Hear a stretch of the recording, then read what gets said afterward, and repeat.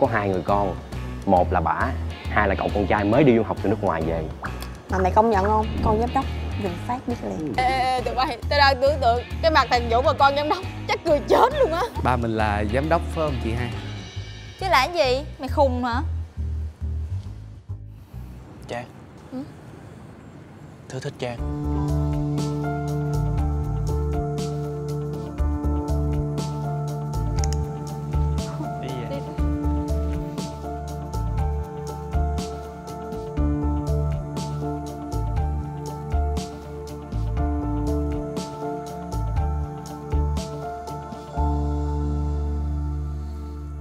Kiếm tao có chuyện gì nữa đây?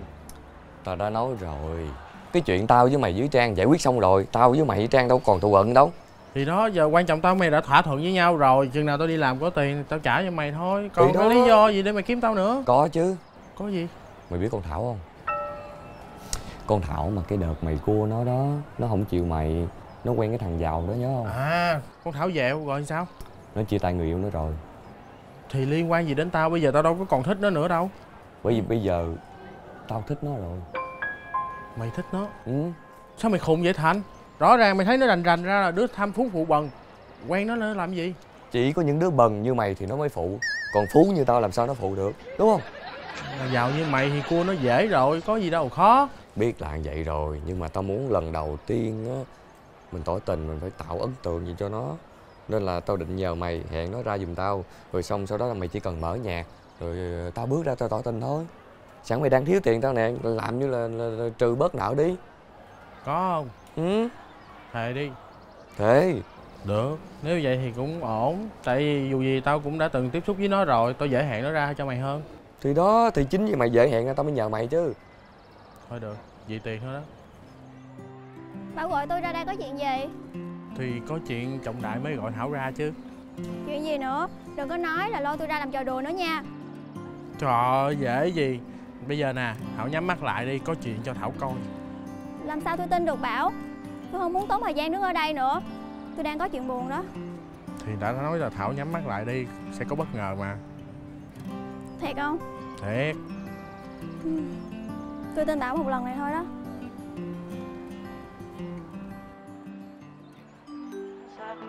Trái tim này nàng thơ ta tìm giờ nơi đây, chờ khi một ngày nắng lên đây sẽ đến bên vô vô nhà gặp vô ngỏ lời cùng ôi vô Sao chưa Bảo? hả? Lâu quá vậy?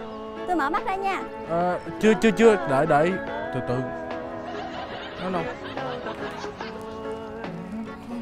Đâu đi Bảo, tôi đã nói đừng có lôi tôi ra làm trò đùa mà. Không Ông làm cái gì vậy? Không có trò đùa gì hết á. Chờ đang có bất ngờ, chắc có trục trặc gì đó. Kêu nó hoài không vô. Kêu vô, chờ xíu đi, chờ xíu. Đó, vô. Chuyện gì vậy? Ủa Bảo, hả? Mày làm gì gan dữ vậy? Lần trước tỏ tình thất bại rồi, bây giờ kéo nguyên đám ra tỏ tình thêm lần nữa vậy? Ủa, đâu có, mày nhờ tao mà. Cái gì? Mày nhờ tao tỏ tình. Mày nói cái gì vậy? Bây giờ cho dù tỏ tình thất bại đi cũng đừng có lôi tao vô chuyện này chứ. Ủa cái gì giờ mày chơi tao hả Thành? Tự nhiên giờ lôi tao ra làm bia đỡ đạn là sao? Nè, mọi người lôi tôi ra làm trò đùa đủ chưa? À Thảo à, dù gì Bảo nó cũng bạn của Thành. Thì Thành thay mặt nó xin lỗi Thảo. Chắc là do nó yêu mù quáng quá nên nó làm việc nó không suy nghĩ, nó mới làm cái chuyện đường đột như vậy. Đừng có trách nó nha. Chắc nó không biết là Thảo mới chia tay rồi Thảo buồn đâu. Nó không có ý đó đâu. Cho dù có chết á, tôi cũng không quen Bảo đâu. Thảo. Tao đã cố tình nói đỡ cho mày rồi, nhưng mà cũng không cứu được giãn được tình hình. Thôi rút kinh nghiệm đi. Mai mốt á, đừng có mà bày ra mấy cái trò này mà tỏ tình này nọ nữa, phải không? Mình phải có liêm sỉ tí xíu đi, chứ để người ta cười cho. Không, mấy bạn cũng đừng cười nha, tình yêu mù quáng mà đừng có trách nha. Thôi cố gắng lên. Thôi. Chơi tao không? Tôi không ngờ là Thành nó còn chơi ông tới vậy luôn á. Điên thì chứ. Cười người hôm trước thì hôm sau người cười thôi. Mượn điện thoại. À.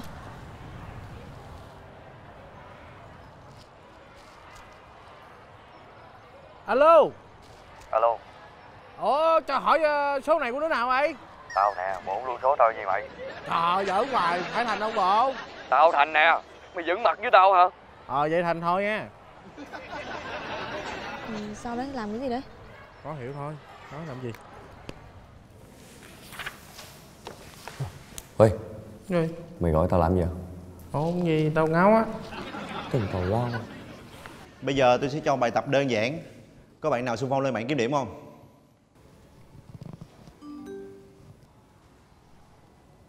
Tao nè.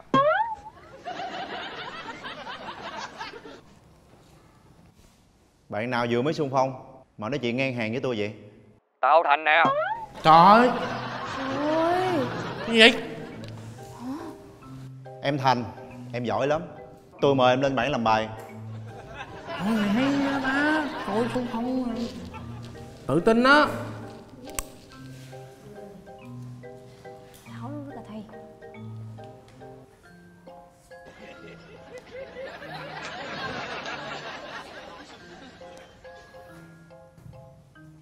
Rồi sao không làm đi mà đứng đực đó đó vậy? Em không biết làm thầy. Anh không biết làm thầy, còn tôi thì biết làm thầy. Về chỗ đi. Dạ. Ôi ôi. Đinh Đặng Thành, không điểm. Mày giỡn mặt với tao hả? Trời ơi. Ôi. Sao láo với thầy luôn? Ôi cái gì vậy? Trời gian quá à. Trật tự. Em Thành, cuối giờ lại gặp tôi. Ủa em có làm gì đâu thầy? Mày giỡn mặt với tao hả? Ôi. Ôi lên liền ba ơi.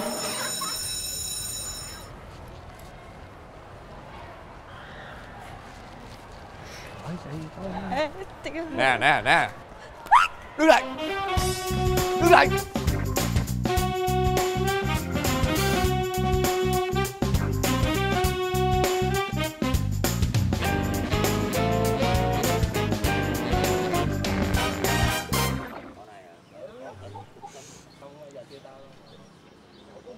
Alo Tùng hả? Mày gặp hai đứa đó đâu mà nói tao biết. Tao ký đầu từng đứa hết. Mẹ dám chơi mất dạy tao. Rồi đi nha. Ê nhóc, ở đây có hai thằng nè, muốn kiếm không? Tụi bay cười con mẹ gì vui lắm cái gì cười. Ê, giỡn mà mày. Giỡn mà không có vui. Ê nhóc, mày đâu tới đây vậy? Mày bước vô địa bàn này mày có xin phép ai chưa? Tao mệt mỏi với tụi bay quá. Có cái thói kiếm ăn này mình làm hoài à. Xin phép hả? Nè. Phép của tụi bay nè. Rồi ngồi câm cái họng lại nha. Chỗ tao đi kiếm người. Ê nhóc, đứng lại. Mày tưởng tụi tao cần tiền lắm hả? Mẹ mày láo hả mày? Thôi, nó nít nói cho nó biết là được rồi. Thì nó là con nít, mới dạy cho nó biết. Ê, ê. Ê, đánh phụ nữ à. Ê, công an tới à. Đánh phụ nữ à. Đi tụi bay. Thôi bỏ đi. Có sao không? Trang có sao không? Hình như sưng mặt rồi hay sao á? Dù sao tụi nó cũng đi rồi. Ông ẩu quá à. Rồi, nè, cầm tiền về mua thuốc sức vô đi. Coi như là lời cảm ơn của tôi. Bớt đi Thành. Không phải cái gì cũng giải quyết được bằng tiền đâu. Suy nghĩ kỹ lại đi.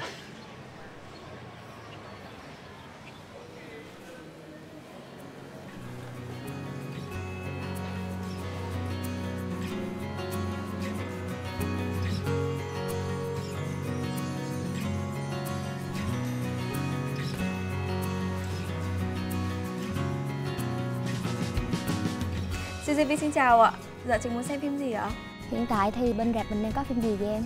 Dạ về phim nước ngoài thì mình đang có Frozen, Nữ hoàng băng giá, Tower và những thiên thần của Charlie. Còn phim Việt Nam sẽ có là Chị em, Mắt Biết và Anh Trai Yêu Quái ạ. Vậy cho chị 2 vé Chị em đi kèm với combo PT21 này nha. Dạ PT21 của mình thì gồm có một box set là gồm có một bắp lớn này, một ly nước siêu lớn và một bộ ly độc quyền. Và bộ ly độc quyền này thì chỉ có 10.000 bộ trên toàn hệ thống CCTV trên toàn quốc thôi ạ. Cái này thì có giá là 1.899.000, cộng thêm 2 vé của chị nữa là 2.120.000 ạ. Mình có bán rời không em? Dạ có rời ạ, giá là 219.000 gồm một bắp, một nước và một ly ạ. Ok, vậy lấy cho chị bộ rời. Dạ. CCTV xin cảm ơn ạ.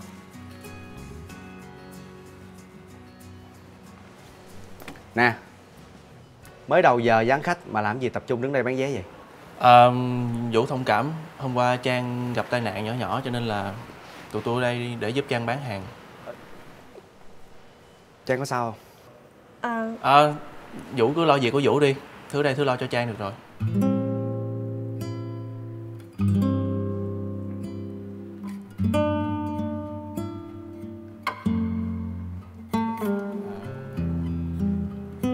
Trang có sao không?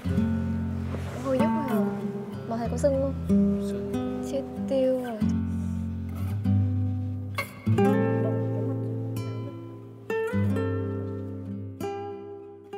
Vũ. Dạ, chị hai. Giờ chị có việc bận xíu, em giúp giùm chị phụ mấy công việc cho bạn này nha. Dạ. Nhớ là focus kỹ với các sự kiện dành cho FA của hệ thống rạp bên mình đó. Em biết rồi. Chị đi nha. Dạ. Dạ. Dạ chào anh. Đó, công việc chỉ đơn giản vậy thôi, em hiểu chứ? Dạ. Ủa mà FA là sao vậy hả anh? Anh có thể giải thích kỹ cho em hiểu được không?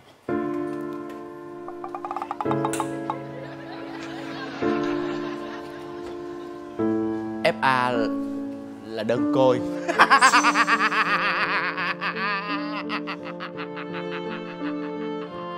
Là cô đơn một mình.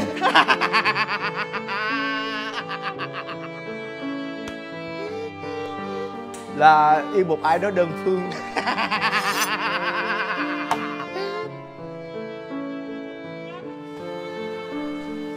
Rồi sao nữa anh? Cũng có thể là mới chia tay. Ví dụ như là em với một người nào đó quen nhau thì có kẻ thứ ba xuất hiện. Rồi người bình thường quen với kẻ thứ ba luôn. Thì đó có phải là FA không anh? Là tôi á đó cũng là FA. Dạ em hiểu rồi. Thôi đi. Dạ. Ở đây một hồi tôi đuổi cậu này nữa. Ủa? Làm việc đi. Ủa? Cậu tiếp thu tốt đó. Tôi nghĩ cậu sẽ làm tốt. Dạ em cảm ơn anh. Anh Tài. Ủa em? Cuối cùng em cũng tìm được anh rồi. Em lên tận đây tìm anh sao? Em nói rồi, dù cho nhà anh có nghèo hay ba mấy em có ngăn cản, em cũng không từ bỏ tình yêu này đâu.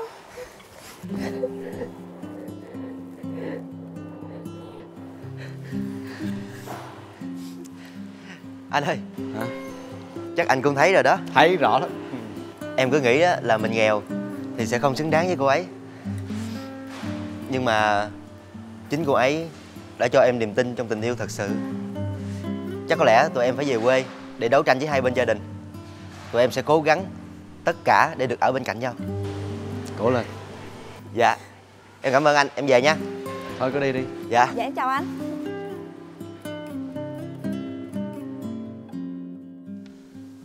Đúng rồi. Cho dù thích hay không thích, mình cũng nên mạnh dạn nói ra cho cô ấy biết. Được không được thì thôi.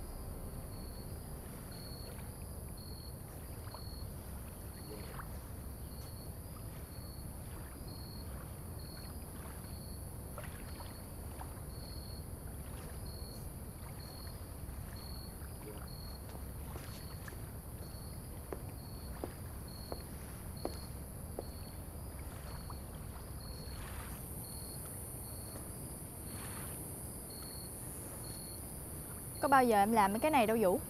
Chị kệ em đi.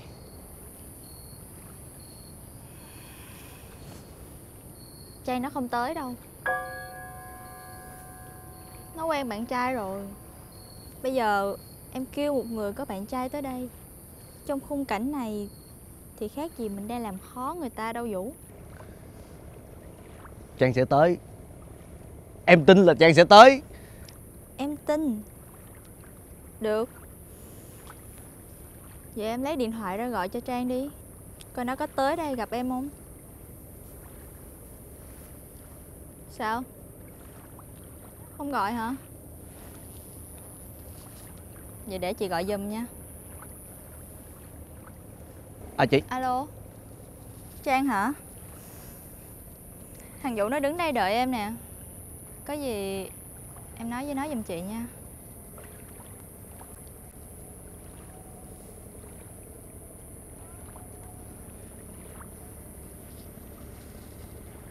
Vũ hả? Vũ về đi.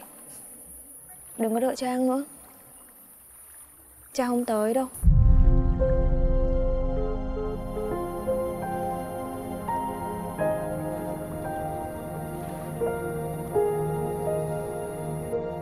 Nếu cô muốn tốt cho Vũ thì tôi nghĩ cô biết mình nên làm gì rồi đó.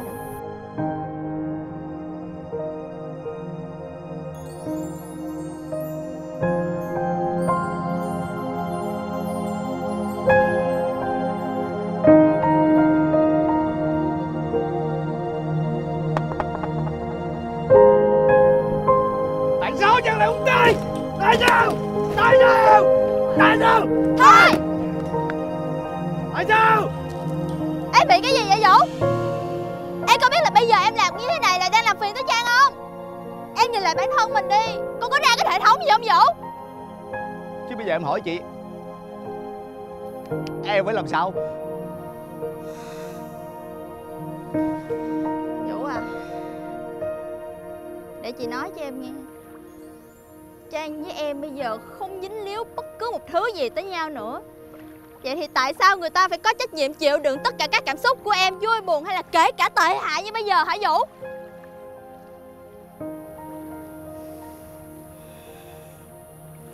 Nếu như mà em yêu thật sự á, em nên để người ta hạnh phúc đi, chứ không phải như bây giờ suốt ngày cứ bám dính lấy người ta, không khác gì một cục nợ.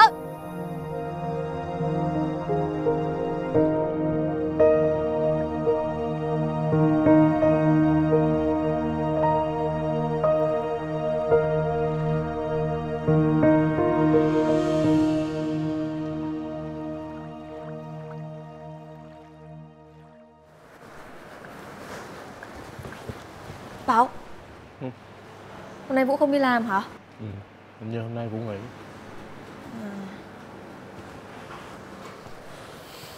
Đi làm nha.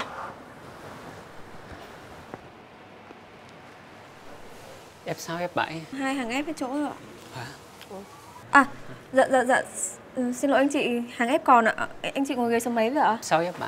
Chúc anh chị xem phim vui vẻ ạ. xin cảm ơn ạ.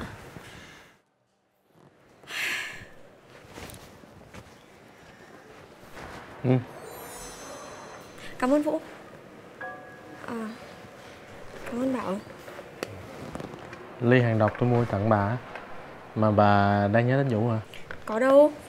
Tào lao. Đây, có quà cho mọi người đây. Chúc làm việc tốt nha. Đây, đây, làm việc tốt nha. Wow, nay sếp xịn quá à. Có quà tặng cho tụi em luôn. Ủa, mà sếp, nay có dịp gì sếp tặng quà cho tụi em vậy? Thì chắc tặng nhỏ hồi đó mà từ chối á, nên em tặng tụi mình. Hay là bên CRV mình đó sếp có mấy suất chiếu dành cho FA giống sếp đúng không? Em nghĩ là sếp mình đi vô coi phim rồi làm quen, biết đâu tìm được. Hay quá ha, giỏi quá ha. Nè. Cảm ơn sếp. Chúc xinh đẹp và bớt vô duyên nha.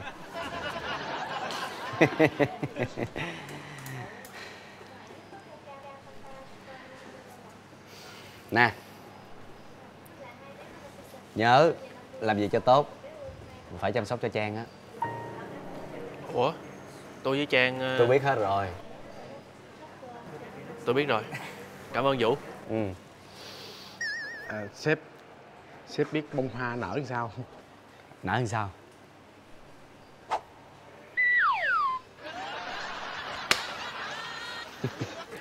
Cậu á, mới vô cho nên tôi không biết nói gì với cậu hết á.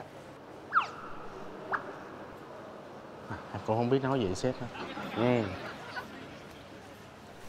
Làm tốt nha. Ok, chị báo kho mang giấy bill lên cho em liền. Em cảm ơn chị ạ. Trang. Hôm nay nhìn vui vẻ quá nha. Có dịp gì mà mang quà lên cho mọi người vậy? Quà của Trang nè. Cha cũng có quà luôn hả? Có chứ. Không có dịp gì hết. Chỉ là để Trang đừng có quên tôi thôi. Lại giỡn nữa rồi. Vũ không có giỡn. Vũ chỉ qua Mỹ học tiếp ngành đạo diễn thôi. Là... vụ này thật hả? Vũ chuẩn bị xong hết rồi. Vài bữa nữa là Vũ bay. Với lại giờ ở đây Vũ cảm thấy bị thừa rồi.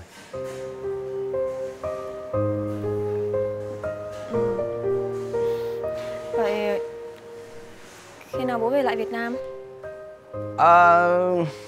Hiện tại thì chưa có lý do để về Việt Nam. Nhưng mà Trang yên tâm đi. Nghỉ giữa kỳ Vũ sẽ tranh thủ về Việt Nam thăm Trang. Không, thăm tất cả mọi người mới đúng. Chính xác là thăm tất cả mọi người. Không riêng gì Trang đâu.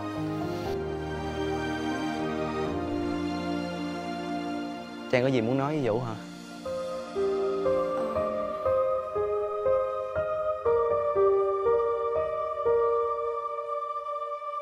Giỡn đó. Gặp nhau mỗi ngày, có gì đâu mà nói, chán gần chết. Trang nè. Ở Việt Nam phải vui nha. Tại vì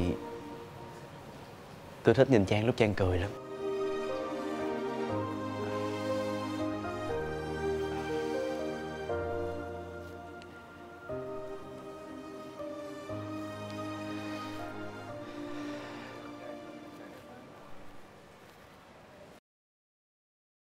Vũ!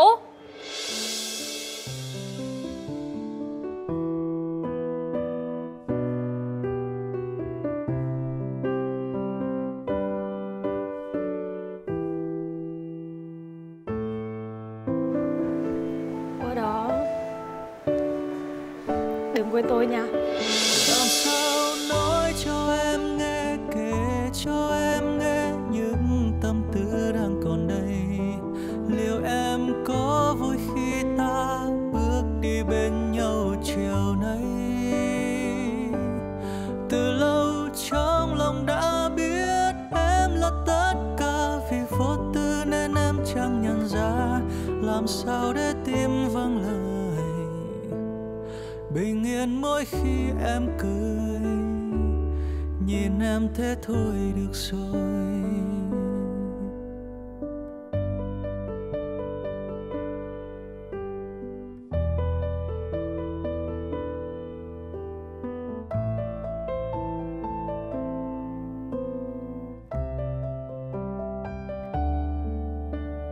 Vì anh như nhà thơ viễn vông, còn em khát khao hy vọng chân trời biển rộng.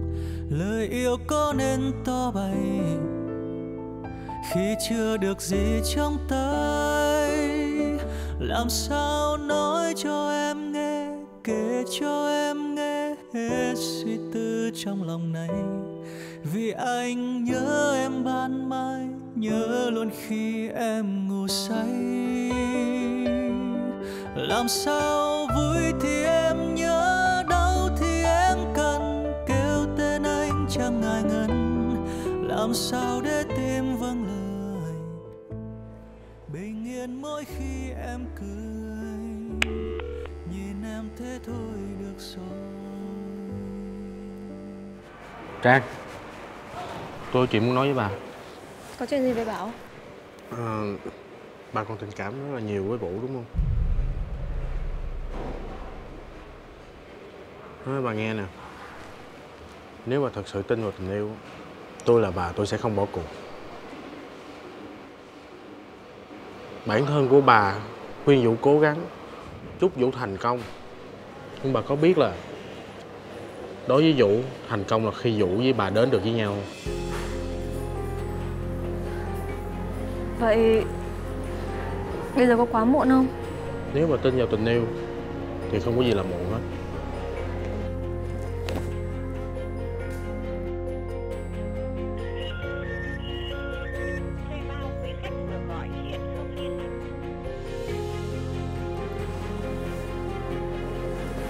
Muộn rồi Bảo ơi, Vũ khóa máy rồi.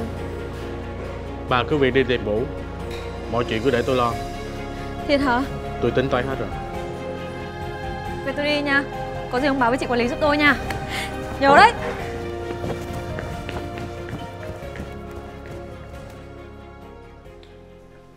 Bảo à, Trang đi đâu vậy em? À chị nè, Trang nó có một số công việc nhà cần bận, cho nên thôi em cho nó về. Cái gì? Cậu dám như vậy luôn hả? Vô trong thay đồ nghỉ việc liền cho tôi. Cảm ơn chị. Mọi chuyện diễn ra đúng như kế hoạch mình tính toán.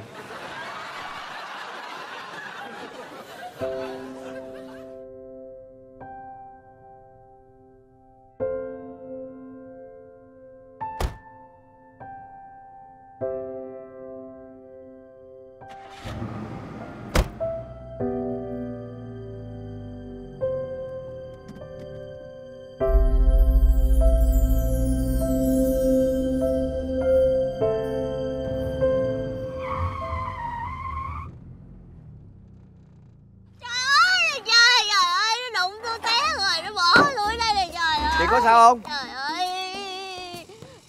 ơi, nó ỉ xe bóng bánh đau ép người già đeo đơn này. Trời ơi, tôi đau quá mà, tôi té đau quá mà. Cái này chị tự lao ra mà. Trời ơi, nó còn đổ thừa cho tôi nữa kìa. Trời ơi, nó đổ người ta cho nó đổ thừa, người ta tự lao vô. Có điên không mà tự lao vô xe mày. Bây giờ chị muốn cái gì? Với lại chị đâu có già đâu mà chị lo bà già. Đã vậy còn sơn móng chân nữa. Tôi làm cho cha nó sơn không được á. Trời ơi là trời, nó đụng người ta, nó còn sĩ vả người ta nữa. Trời ơi. Nói bây giờ chị muốn làm sao? Chân tôi đau quá à. Anh lấy xe hơi anh chở tôi đi bệnh viện ơi.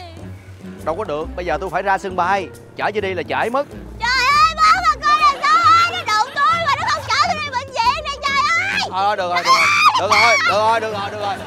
rồi. Để tôi kêu tài xế chở đi. Chở bà đi đi. Nhưng mà không có nhân. Cãi tôi cái gì nữa. Bây giờ đứng đây cãi lộn mới trễ đó. Tôi đi taxi được rồi. Chị Hai ơi, để em đi mình được rồi, chị khỏi tiện. Thôi chị lên xe tôi chở đi. Còn nóng như trời của tôi. Thì cái đó sao mà chở? Để đâu bây giờ?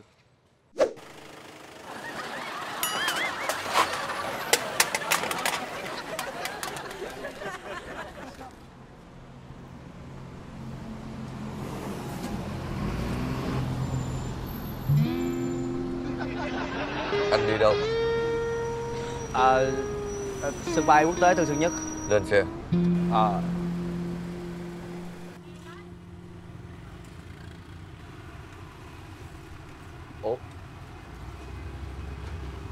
Ủa anh ơi, đường này đâu phải đường ra sân bay đâu. Cái đường này là đường tắt. Bây giờ mà anh đi đường chính á, là nó kẹt xe, là trễ giờ anh đó. Anh cứ ngồi yên đi, để tôi chở anh tới sân bay. Một chút nữa tới sân bay là anh sẽ bất ngờ vì anh tới quá sớm. Dạ, em cảm ơn. Trời, tôi bất ngờ thiệt luôn á. Chạy nãy giờ chưa tới nữa. Anh đợi xíu đi, tôi mò đường xíu ra. Ủa cái gì mò đường? Ủa, anh không biết đường tắt hả? Sao nãy anh nói anh biết? Cái đường tắt kia là tôi biết rồi, nhưng mà tôi nghĩ là tôi sẽ kiếm ra một cái đường tắt nữa có thể nhanh hơn cái đường tắt của tôi kiếm lúc trước. Trời, tôi thử nghiệm á hả? Thì anh là người tôi thử nghiệm đầu tiên, nếu thành công là cái quãng đường nó sẽ rút ngắn hơn rất là nhiều. Thôi anh tấp vô cho tôi xuống đi. Vậy nữa, bây giờ anh xuống chưa chắc gì anh đón được chiếc taxi khác. Rồi trễ giờ bay tôi sao? Anh phải bình tĩnh, anh phải tin tôi. Trời đâu trời. Ủa đi máy bay anh chở tôi xuống nhà bè chi? Không, cái hướng này vòng lên nó đường tắt lắm. Trời ơi. Trời ơi, xe né vô vòng này qua cái đó bộ. Dẹp vô xíu đi, cái đường đâu phải đường đâu thôi. Xuống. Dẹp bạn xuống. Trời ơi, cái hẻm mà la hoài vậy. Trời ơi. Khóa lên. Cái gì? Bộ xe hơi không được vô hẻm á. Có cái biển nào mà cấm cái xe hơi vô hẻm được không? Nhưng mà cô nói chuyện phải nói đàng hoàng chứ. Tranh thủ. Thôi tranh thủ chạy đi. Cấm cái xe không? Thôi xin lỗi. Chạy đi chạy. Thôi xin lỗi cô. Thôi mà.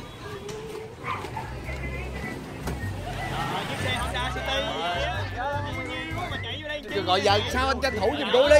Bình tĩnh. Cái gì nữa vậy? Qua lẹ lẹ trong cái đi. Ủa mà xuống dọn mấy cái đèn giáo đó qua mới được. Nhanh đi. Quay con khỉ. Tôi thuê anh chạy mà. Bây giờ anh tính sao cho tôi chứ tôi tranh thủ giùm tôi đi trễ giờ mới bình tĩnh, cái gì phải bình tĩnh để tôi tính. Không mấy giờ vậy đi. Bây giờ mình vòng ngược lại cái chỗ mà lúc nãy tôi đón anh á. Xong rồi mình đi đường chính, mình không đi đường tắt nữa. Chết, tranh thủ đi. Anh làm gì vậy? Lên xe ngồi. Rồi ai làm đợi xe? Lợi dọn mấy cái bàn cà phê đó tôi ve lại nữa. Tốc độ đi. Mấy bạn ơi, cho mình ve ra cái. Gán tranh thủ. Gán tranh thủ. Lấy qua đây. Lấy qua tài chút.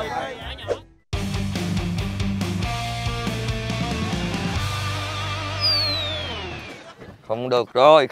Ủa gì vậy? Chưa tới sân bay mà. Cái bánh xe nó bị mềm rồi. Ơi.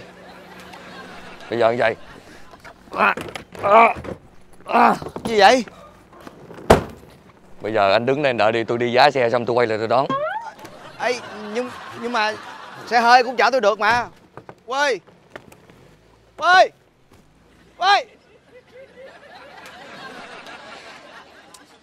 Dạ alo. Dạ cho em chiếc taxi tới số 13/15. Xe ôm không em ơi?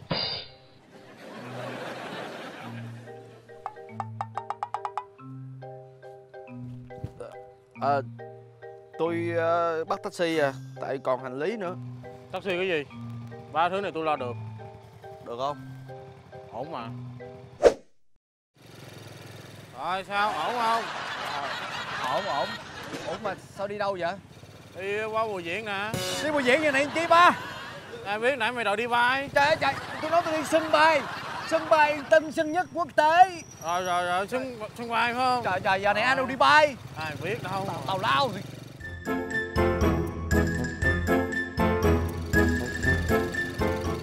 Hồi đó ở đây nó là cái bồng binh.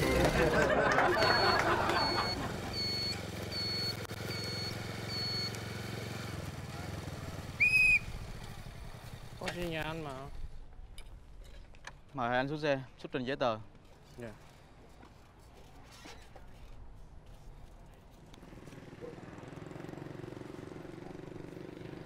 Ủa sao trong giấy tờ nó lại khác ta? Dạ không có, tại thật sự ra nó là một quá.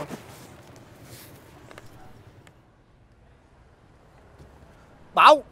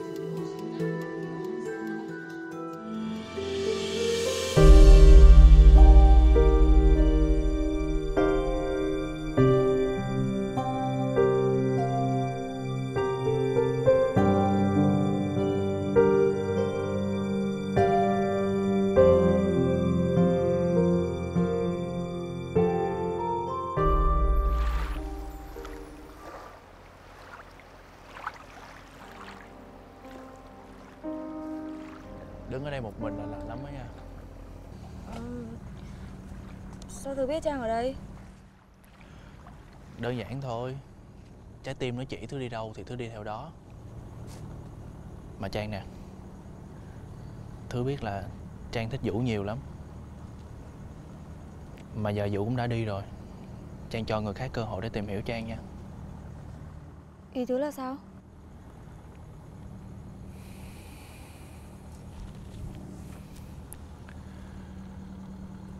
Anh rất thích em. Cho anh một cơ hội nha. Anh sẽ luôn ở bên cạnh và chăm sóc cho em. Thứ... Trang xin lỗi, nhưng mà Trang không thể. Tại sao? Trang chỉ coi Thứ là bạn thôi. Tại sao? Tại vì... Tại sao? Thứ sao vậy?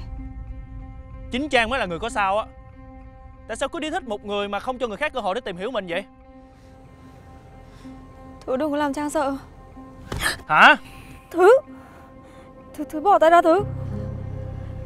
Thôi, Trang đừng có sợ. Thứ không chiếm được trái tim của Trang thì Thứ đang phải chiếm lấy thể xác của Trang vậy. Thứ bỏ ra.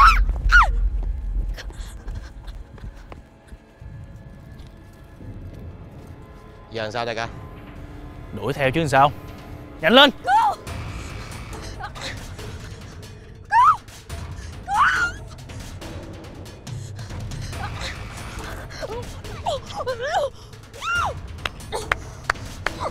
Giỏi! Đưa nó đi! Dừng lại!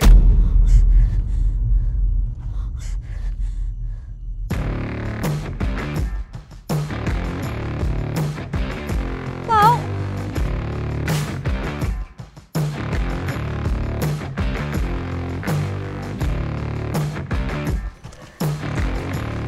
Sao mọi người lại ở đây? Không phải có tụi này không đâu.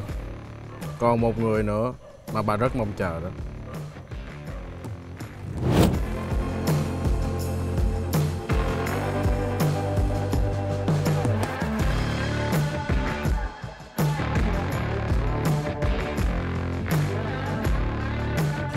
Vũ.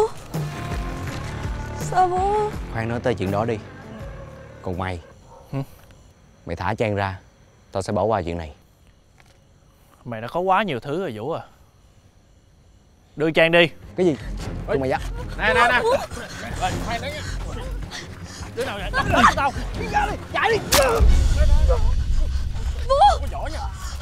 Trời ơi, sao mày đâm cái gì? Em lỡ tay. Mày điên quá. Chạy. Wow, kêu nó lên. Vũ. Anh yên tâm đi, bác sĩ sắp tới rồi. Anh biết cơ thể anh như thế nào mà. Không. Gọi bác sĩ nhanh lên. Tôi gọi rồi, người ta sắp tới rồi đó. Bác sĩ sắp tới rồi. Không. Em đừng có đi đâu hết. Anh đừng nói nữa. Anh muốn nhìn em những giây phút cuối cùng này.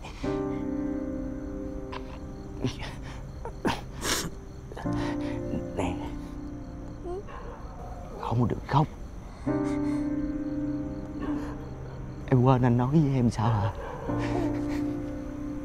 Bây giờ anh không có được trái tim của em, nhưng kiếp sau anh hứa sẽ tìm em thêm một lần nữa.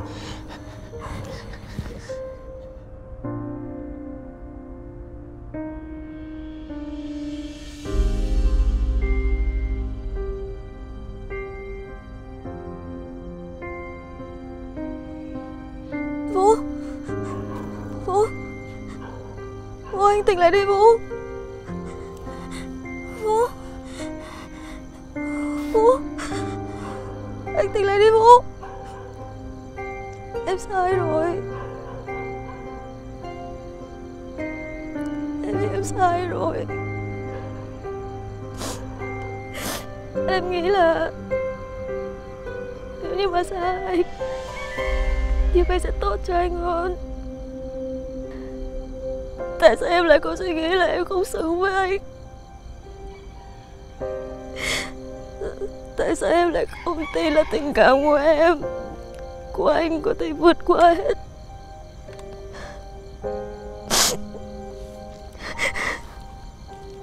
Em đang cười này, anh thấy không? Anh nói là anh thích nhìn em cười nhất mà anh mở mắt ra nhìn em đi này. Vũ ơi, anh mở mắt nhìn em đi, em đang cười này. Anh thấy không?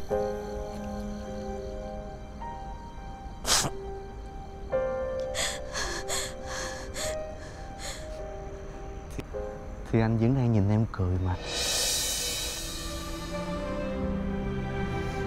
Vũ, anh tỉnh rồi hả? Vũ tỉnh rồi đây mọi người.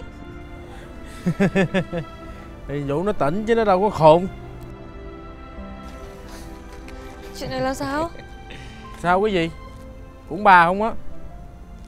Nguyên đám ai cũng biết tình cảm của bà dành cho thằng Vũ là sao. Mà sao bà không có nói ra vậy Trang? Hả? Rồi Vũ bây giờ thằng Vũ nó đi thiệt rồi sao? Tôi... Trang nè, cuối cùng thì anh cũng nghe được những lời mà anh muốn nghe từ em. Mà anh không đi nữa hả? Anh còn đi đâu được nữa, khi mà nguồn sống của anh bây giờ đang ở đây thì anh đi đâu?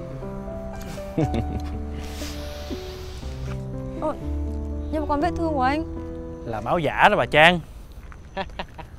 Ba cái phẩm màu đó bà cũng tin là máu thiệt à? Máu giả, thứ nó giúp anh đó. Mà em đừng có giận nha. Cái thằng quỷ này nè, diễn dữ với mày. Biết tao rồi. Đâm muốn lòi phèo luôn rồi. Tất nhiên là em không giận rồi, bởi vì em với Thứ cũng gạt anh mà. Là sao? Thứ thích Trang. Xin lỗi Thứ nhiều nha. Người Trang thích là Vũ. Hôm nay mượn Thứ làm bia đỡ đạn. Xin lỗi Thứ nhiều nha. Thứ cũng tôn trọng quyết định của Trang mà. Cảm ơn Thứ nha.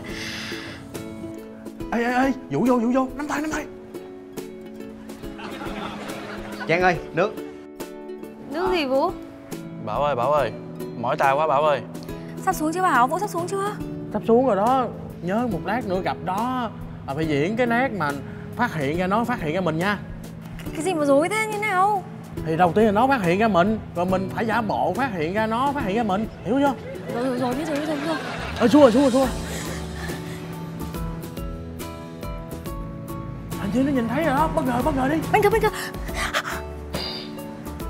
Bảo ơi, cất cái bảng nhanh lên, cái bảng chém mà rồi nó không nhìn thấy. Đại diễn hơi lố nha. Diễn.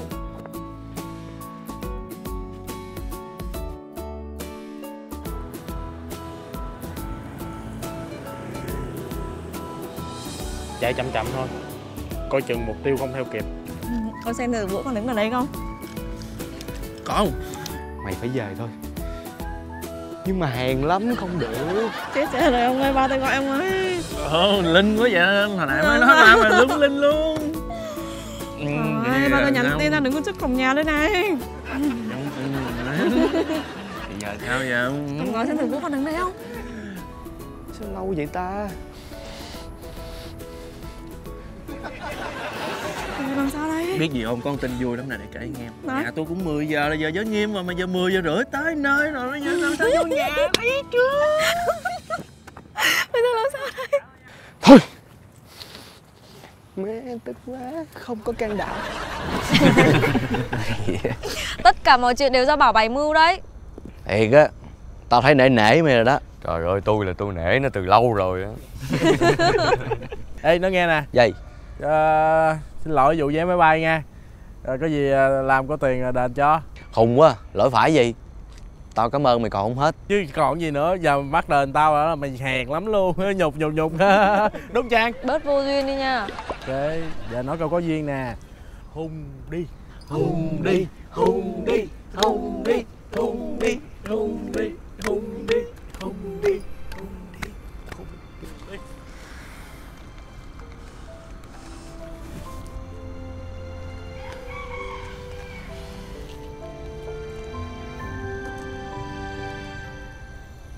Anh này. Với em là sau này Đừng bao giờ bỏ rơi em như vậy nữa nha. Anh hứa từ giờ đến đây anh không đi đâu nữa đâu.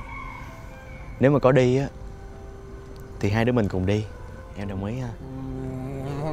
Câu trong phim không.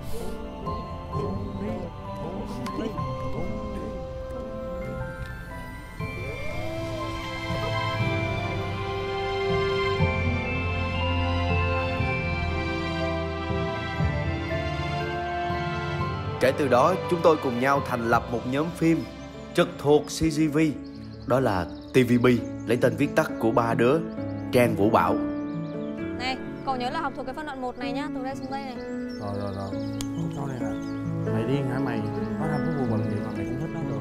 Cái bẩn chỉ có mày bẩn, chứ tao có bẩn cho mày sợ phụ. Cái tài. Ủa quay chưa vậy Vũ ơi? Rồi quất nè Bảo ơi. Sao cái cảnh này là quay cảnh nào vậy? Trời cái này cảnh sệt thôi. Đưa em. Nè, cái cảnh này nha, mày và người yêu của mày gặp nhau lần cuối do gia đình không có tán thành cái cuộc hôn nhân của tụi mày. Cảm được. Ok, nuôi cảm xúc đi. Kêu diễn viên vô rehearsal luôn nè. Chạy nha. Ui, rồi. Ok. Gì vậy? Tìm gì? Bé đâu đưa ra thị phạm mát điểm hay gì vậy? Không có, bé nè. Bé gì? Ủa, tao nói với mày từ đầu là tao làm phim về đồng tính mà. Tao đâu có đóng vai đồng tính, tao là dạng như là một cái không tuyến bạn gì nữa mà. Đồng tính luôn. Đồng tính luôn hả? Đồng tính luôn. Rồi bây giờ là cảnh chia tay. Bye bye luôn nha. Thử chia tay đi. 3, 2, 1, action thoại. Anh không bao giờ thích em nữa. Mình chia tay đi. Kỳ cục phải không? Chứ sao? Cái quan trọng của tao muốn lấy hình cái shot này á là cái shot hôn nhau trao nhau nụ hôn rồi chia tay thì hung cái gì không biết à. Thì phải hôn nhau mới tạo lên cái cảm xúc. Cái này cảnh đinh của phim. Đinh cái gì mà nhìn nó cười hoài kìa, đinh cái gì? Em đừng có cười để cho diễn viên nó tập trung cảm xúc. Dễ lắm. Thôi là tao thị phạm nha. Rồi. Tao thị phạm cho mày. Rồi. Đơn giản. Mày làm được tao làm được. Trời ơi, đơn giản mà. Nhìn nhau ánh mắt trìu mến nè. Cảm xúc bằng ánh mắt. Từ từ tiến lại gần. Hung nè.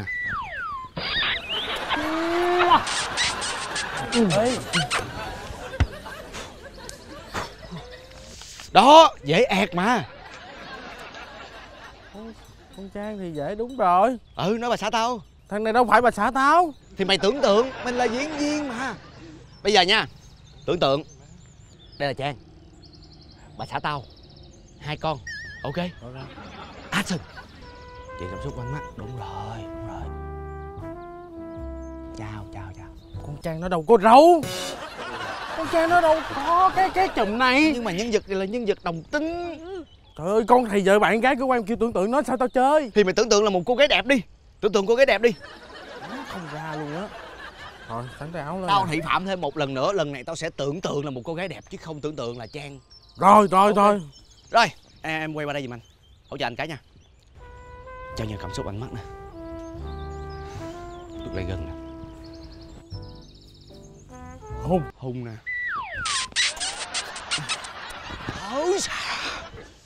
Nhanh. Tao lấy hình 1 giây. Tao ở đây cũng 1 giây luôn á. Mày làm được không? Làm y chang tao là được. Rồi tao làm y chang mày, tao làm theo mày nè. Vậy đi. Hảo ơi, chuẩn bị máy luôn em ơi, chuẩn bị mình quay luôn nè. Rồi. Action. Ánh mắt, đúng rồi. Chiều mến vào.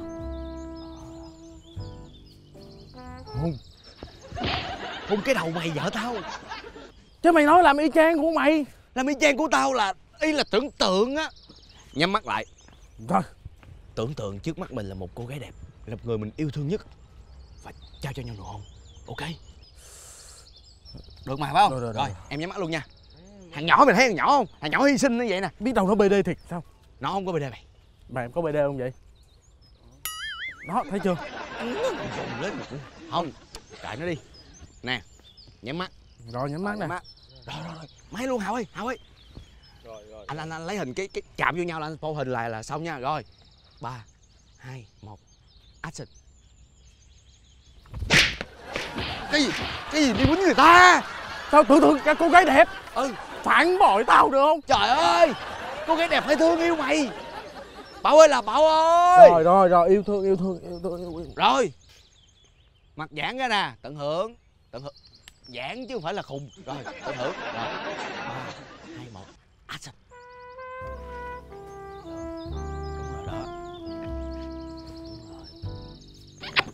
Cắt! Lấy hình! Lấy hình! Ok Hào ơi. Đó, thôi bây giờ vậy, xong rồi đó, mình lấy được hình rồi, bây giờ là cảnh sau là khỏe rồi, lên tàu. Rồi cảnh sau lên tàu đi du lịch nha. Lên tàu, không. Cảnh sau mày lên tàu vẽ. Vẽ cái gì? Mày vẽ hình. Mày là họa sĩ mà. Rồi vẽ cũng được rồi. Đó, viết nè, giấy nè, đúng không? Rồi ngồi vẽ, tao vẽ gì ta? Mày vẽ lộc nè. Đó. Lộc xong rồi. Thôi được, chỉ cần không có hung là được rồi. Lúc đó nó sẽ khỏa thân cho mày vẽ. Tao lấy cái ý tưởng từ tay tao nít mà. Lúc đó là hai người yêu nhau, vẽ cho nhau. Vẽ nè. Thì vẽ đúng rồi. Là có quay nó thả thân không? Có. Kiếm cái lá che vô cho nó nha. Thôi nén chúng ta đi. Anh em ơi, mình ao lên tàu nè anh em ơi. Đi mọi người ơi. Ôi, vẽ cái con gì không vẽ chết luôn. Chào mọi người. Thật là nhanh quá đúng không nào? Mới đây mà đã hết 6 tập của phim Anh Là Ai do Ribi độc quyền tài trợ rồi. Thiệt á, những cái lần mà đi quay ở rạp á, Thái đã cảm nhận được cái sự nhộn nhịp và sự vất vả của cả một ekip CGV để vận hành cả rạp. Vì thế mọi người khi đến rạp thì nhớ là giữ trật tự và có ý thức trong việc mua vé cũng như xả rác nha. Đã kết thúc những ngày quay ở CGV rồi và bây giờ thì Ribi thực sự là không có biết là update phim mới kiểu gì nữa đây. Đơn giản thôi mà, hãy truy cập vào website cgv.vn hoặc là tải app CGV về điện thoại của mình để luôn cập nhật được những cái lịch chiếu mới, những bộ phim mới và những ưu đãi mới. Còn bây giờ thì xin chào.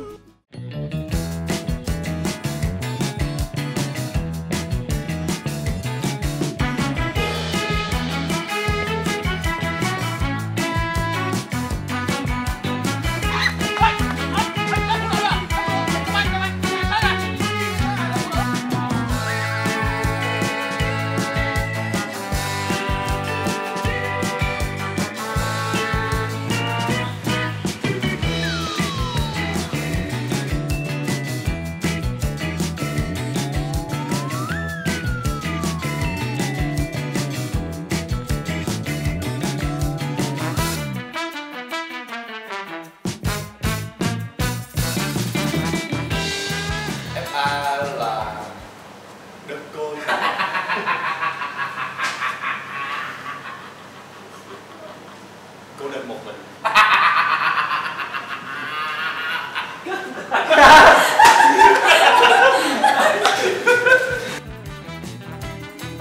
Rất chỗ, trời hôm nay có quà cho tôi luôn hả? Quà đẹp quá vậy.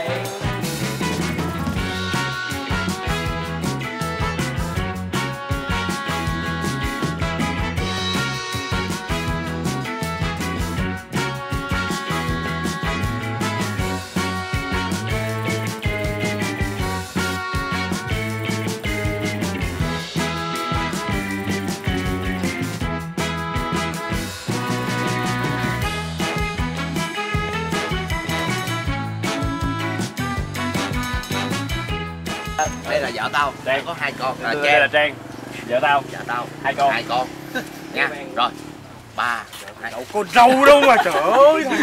Không, cái đó khúc đó đang hung. Đang hung gì đó, đang hung gì đó. 2, 1. Má vợ mày không có râu. Em đừng có cười. Cái cảm xúc của em không được cười, lúc này phải đang phê. Cắt! Lấy hình! Lấy hình!